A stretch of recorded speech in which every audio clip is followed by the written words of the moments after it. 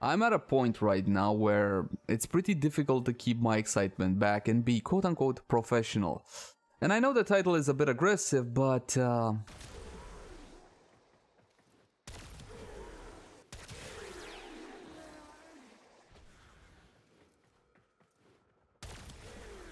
get my point? Hey guys, welcome back. As always, my name is Leyzar, and today on the menu we have the Incarnon Latron, an absolutely amazing weapon that you must get. I'm gonna be going through an endgame setup because these Incarnon weapons are not exactly new player friendly. That said though, we are gonna be going through everything, what talents to pick or evolutions, how to build the weapon, how does it actually function, and what kind of results you can expect. So with that out of the way, let's jump into the Incarnon Latron. Let's begin by checking out how the weapon handles without any mods equipped, and for that, just a couple of our regular free shots. The Latron Incarnon version handles just the same as the Latron. You're gonna have to get headshots however to fill the Incarnon bar. That is the brand new bar underneath my crosshairs. Essentially that one appears when you implement the adapter. Now you can go Incarnon form with any level of charge, but I would recommend you go full ham. Now when you go Incarnon form, the projectiles of this weapon transform from an ordinary hit scan attack, semi-automatic, to semi-automatic bouncy explosions. Take a look at these. Absolutely freaking insane. Now upon contact, these will be detonating in a 4-meter radius with a drop-off of only 20%. And these puppies bounce. They're gonna be bouncing roughly 4 times or 4 seconds, and then they're gonna be detonating, and this can make for some very interesting gameplay when it comes to tight corridors. Have a look. Every time the projectile bounces, it explodes. Every single time. So if you can get it to bounce between targets, you're gonna be getting yourself a truck and a half worth of damage. +1, because you see the projectile will be bouncing off of targets. So what you can do is do the Tsar shot.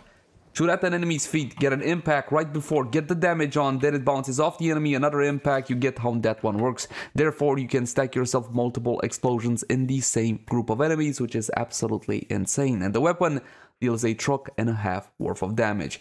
As for the magazine is not huge on this one. Let's go full Incarnon format. By the way, if you switch to normal form with a remaining charge, you will lose that charge.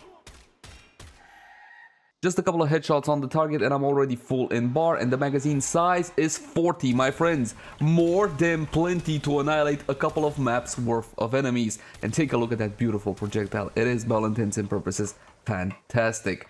When it comes to recoil, I mean, it's not bad enough that it's so amazing. It has no recoil whatsoever, so actually playing with the weapon can be extremely easy. And this would be the maximum rate of fire without any mods. Now, let's have a look at those talents. You do that by visiting Cavaliero in the Zeraman 10.0, and unfortunately this is not very effective. We would need something a bit faster, dear developer. Latron Prime on involving weapons.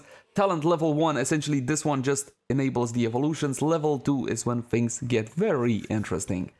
Evolution 1 will be your best in slot. This is Riddled Target, increases damage by 6. This is a base amount, so all of your mods are going to be playing off of this. Also, on Puncture status effect, 25% multi-shot for 8 seconds, stacks up 4 times. This one will be up 100% of the time. And I know what you're gonna say. Hold on, dude. Puncture on an explosion damage? What gives? Yeah, puncture damage on explosions. Now, I don't know if you noticed, but when you're going in Incarnon form, essentially your damage doubles, but your damage will be split between 2 damage sources. First, you got the projectile making contact with a target, and this one deals impact damage, and secondly, you're going to be having that explosion, which deals roughly 75% of the damage. Fall off again, 20% with a range of 4, and that glorious puncture damage.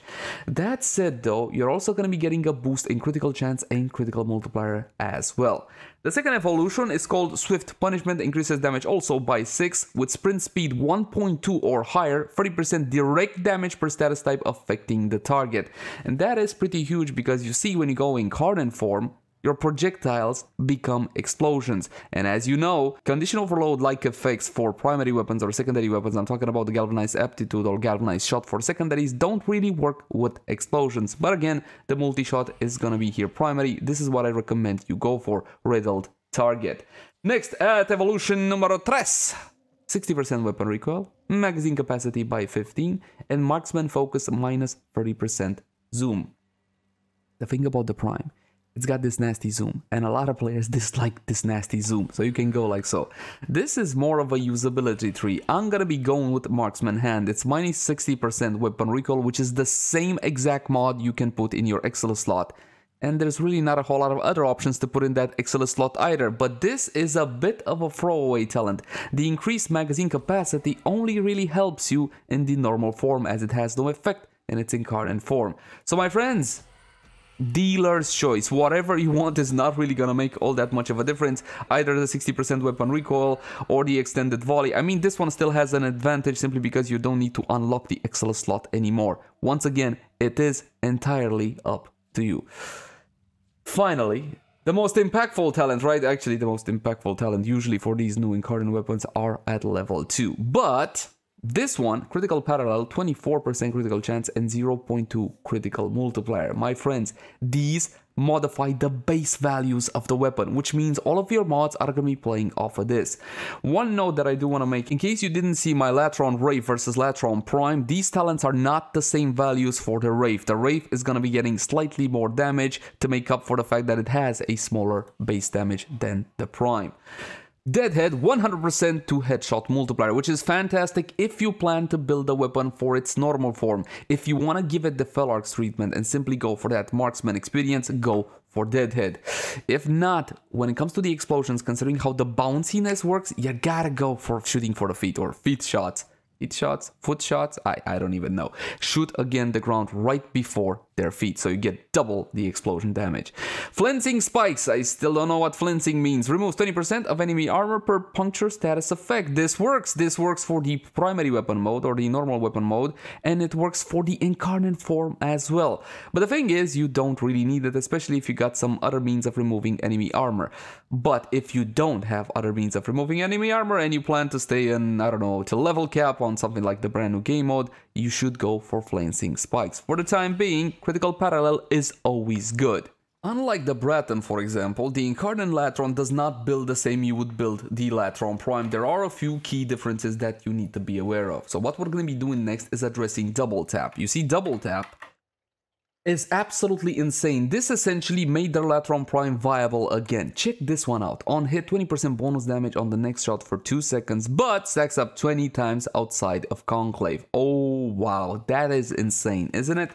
But the good question would be, hold on, does it work in incarnate form or not? Long story short, it does not. But what I'm going to be showing you is a bit of a UI bug, or how the UI actually treats double tap, just to make sure you don't think it actually works, because some confusion is already running around. So, going for headshot, check out my double tap. My double tap is stacking, such stacking, and the multi-shot from the talent. Fantastic, I'm going incarnate form, and look at my buff bar. I still retain the double tap benefit. It's stuck at 0-1. So you might believe that this is some sort of a snapshot effect, right? So I'm enjoying the damage now. Fantastic. Yeah, it's still there. Awesome. No, it's just a visual thing. It's just a UI thing. You're not getting the damage benefit from double tap. And if that would have happened, that would have made the weapon even more powerful than it already is. And at the current time, well, if you read the title, you know that this is the new AoE King. Although there is one weapon that was released in the same incarnate rotation as the Latron, which can give it a real run for its money. And if you followed my top picks for Incarnon Adapters recommendation, then you know exactly which weapon that is. But let's talk build. This is an endgame setup without a Riven. I'm going to be showcasing with and without a Riven, just so you can see exactly what a Riven can do on this weapon, because the dispo is sky high, and I'm not sure if you stocked up on Incarnon Rivens before the update hit. Here's the thing, this is not a new player friendly weapon. You can't get your hands on the Incarnon Adapters if you're a new player or a newish player or a casual tenno. But if you want to see how the Latron Prime should be built from a more casual perspective, link the cards right now for a full and detailed guide on that.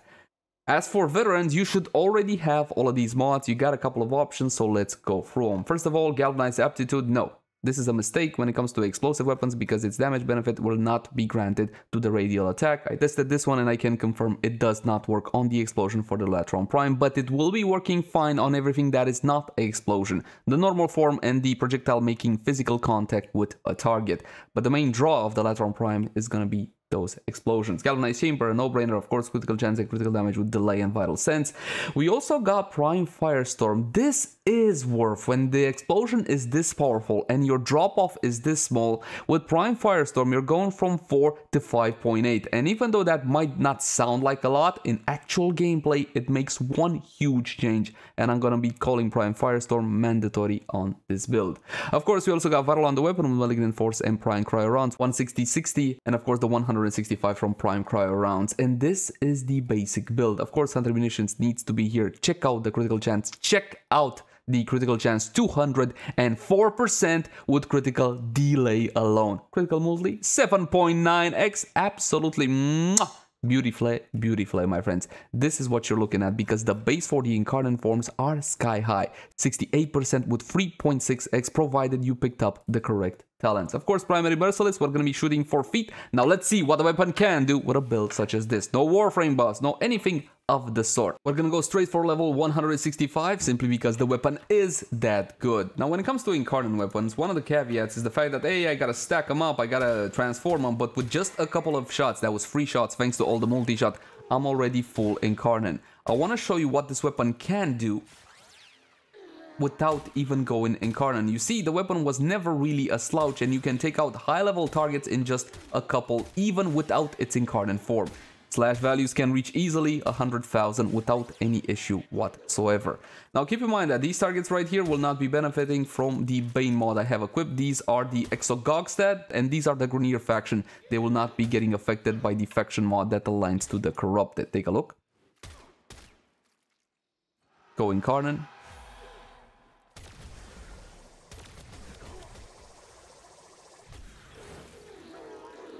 How's that?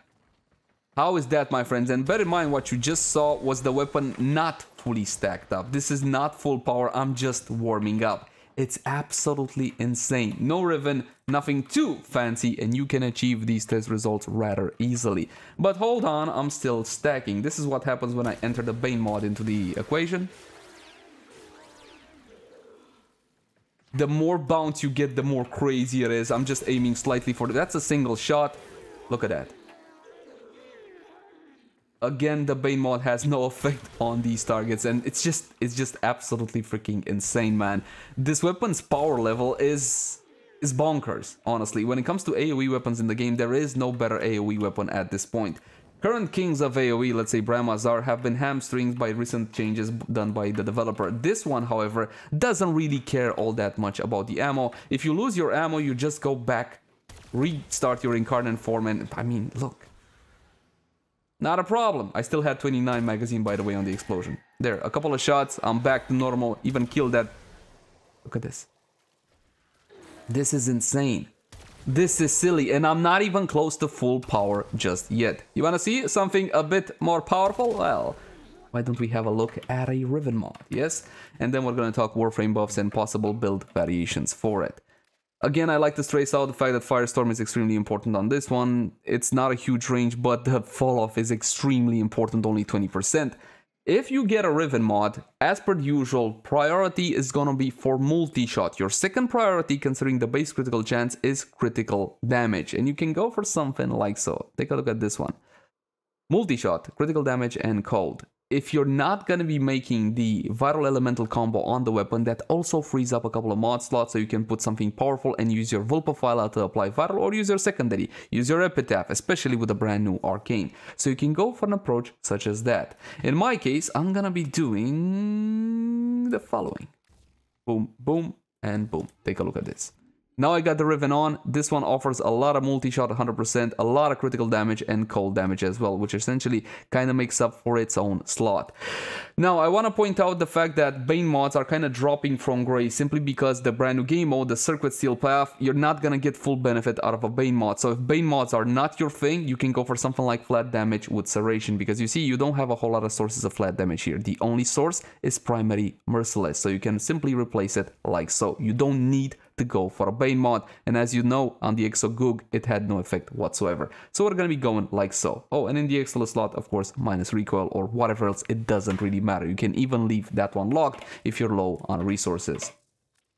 Spawn the same targets one more time. I love this Riven, it's fantastic. And don't worry, all those free glorious Rivens, none of them are mine, as per usual. Go for headshot, I mean... Look at this. This is just a weapon. I'm not even going Incarnon form. This is what you're looking at. Let's go Incarnon form, though. I mean... And I'm not even stacked. And I'm not even stacked. It's absolutely hilarious. Look at this. Look at this. It's beautiful. It's stupendous. It's glorious. I am having such a good time playing with this weapon. But I hear what you're saying. Oh, come on, dude. Shooting standing still targets? That's hardly sportsmanlike, don't you think? But it's so fun. But it's so goddamn fun. Anyway, let's head on over to the Path of Steel. Welcome to the Void, my friends, and as you can see, it's quite easy to get charged when you get headshots, and it's easier to get headshots when you're using Daddy Rev because of the crowd control element. I'm gonna go Incarnon form. I think the Stalker is coming or something. Look at that. Honestly, oh, it's a red fail instead. It's really hard for the weapon not to one-shot everything that stands before it. I think that was the capture target. Wait, was that a capture target? I don't know, probably was a capture. Oh, it was the capture target. It got one-shotted, blown to kingdom come. This is what you can do in close corridors. Do you even trick shot? Do you even trick shot? That's my question to you, especially if you're playing something like this. Oh, was that red fail? Must have been red fail. Oh, the target is dying. Hold on, don't reset me. Don't reset me. Here's something I wanted to do. Since I'm gonna be getting my vital procs from the Panzerful Profile or from whatever else, maybe a secondary epitaph or something of the sort, I wanted to build cold on the weapon and use primary frostbite for critical damage and multi-shot. Can you spell overpowered? That would be insane. Problem is, the explosion deals heat damage by default, and if you put cold on the weapon, it's gonna be making blast. So there is that. But you can go normal form and then go Incarnon form if you wanna go that route. It's totally doable.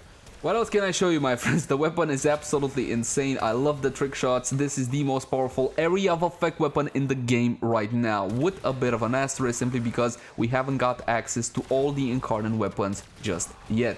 Beautiful, fantastic, highly recommend. Enjoy Steel Path because you are gonna wreck it like nobody's business. Bounce, my friends, bounce.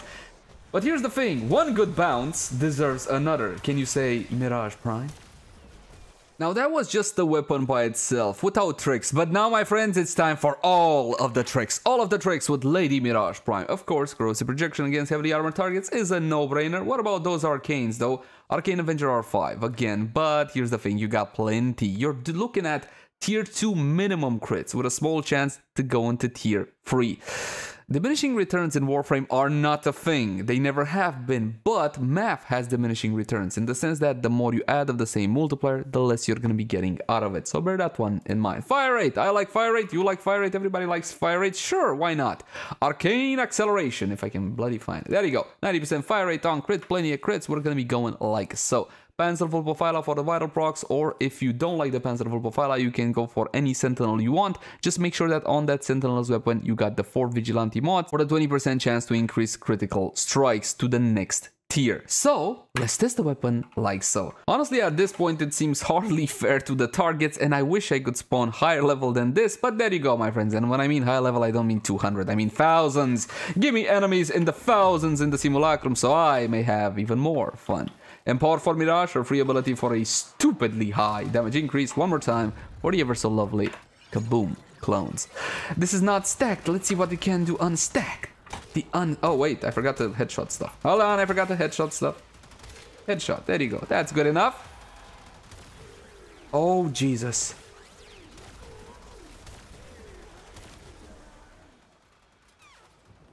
I haven't done the... Oh, I haven't done the test with Mirage up until this point. This is the first time I do it.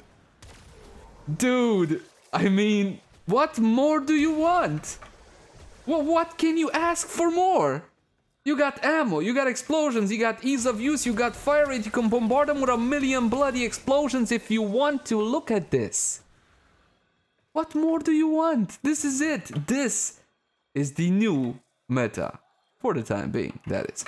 As always, my name has been Lazar. Thank you guys so much for watching. Like, favorite, share, and subscribe only if you enjoy the content. If you got any feedback for me, I would love to read it in the comment section down below. Don't forget to subscribe for weekly recommendations on the brand new Arcane Adapters and builds for everything. You can also find me on Twitch, Facebook, Twitter, all the usual places. And if you love the content and you want to help me keep making it, consider supporting us via Patreon. There's going to be a link in the upper right portion of the screen right about now. I'll catch you guys in the next one.